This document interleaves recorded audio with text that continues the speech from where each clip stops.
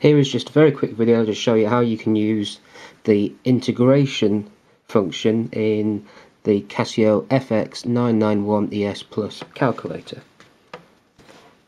So here we have a question where you're being asked to approximate a value for this particular integral, and whilst you can go through the working out to find your approximate answer, if you're in an exam, sometimes it's nice to know whether that answer is indeed very close to the one that you're expecting. So just using the calculator,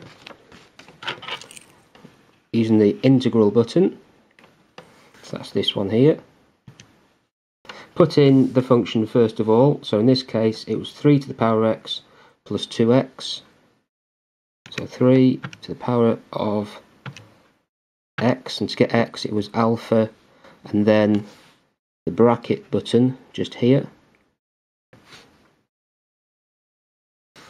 press the right arrow and then plus 2 and put our x in again. Now we need the limits, so to do that press the down arrow, that's the lower limit, and the lower limit in this case was 0. Press the up arrow to go to the upper limit, in this case it was 1, and press equals. Just wait for a moment for it to calculate,